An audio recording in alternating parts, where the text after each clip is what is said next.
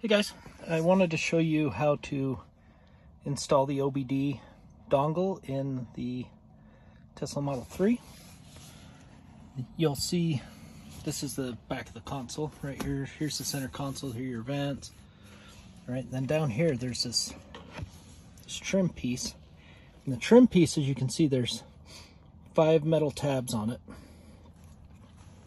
Right? And then it clips on like that.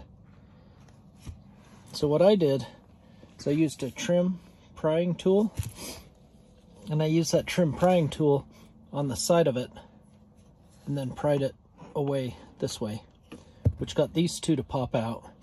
And then I just moved my hand along the top and then popped the other ones off.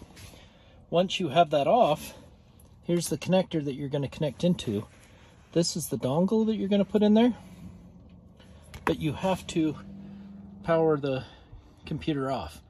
So if you just go up to the top and search for power off and then power it off, that works.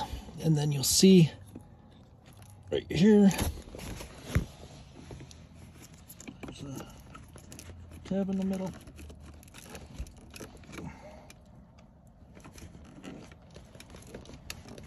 There we go. Let's push the tab down. Oops. Sorry about that. Push the tab down, pull it out, and it comes out. I wonder if I can, hopefully that works. Okay, then you have the dongle, right? And then you'll plug it in. Right, you can see the,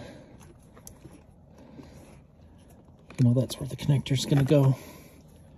Right, you can line up the pins. See there's the 2 bars, right? So those 2 cutaways are gonna match up with the 2 bars right there. So you put it in, then you'll hear it clip. Take the other side.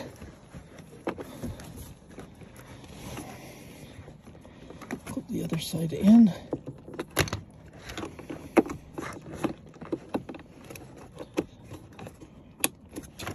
And then you can kind of rotate it a little bit so it's not pushing up against that metal right there.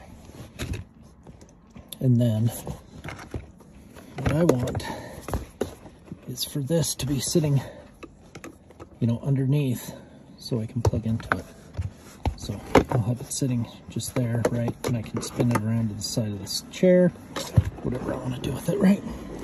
You just line it back up again, then just push it back in. You'll hear it clip. And there we go. Once you have it in place, then you just push on the brake pedal and it will power back up again. And that's how you hook up your Scan My Tesla dongle to read the stats off your car. Hope that was helpful.